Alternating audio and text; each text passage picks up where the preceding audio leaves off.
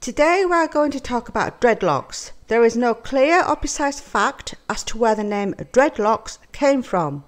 However, some say that the Jamaican Rastafarians called their hairstyles dreadlocks, which means fear of God. There is proof through the Hindu texts called Vedas that cavemen already had dreadlocks, but obviously back then no name was given.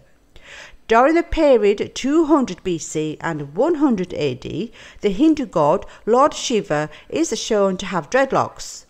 A religious holy Hindu person called a sadhu also has dreadlocks. A Cree tribe, being the North American indigenous people who lived in Canada, are also shown to have had dreadlocks.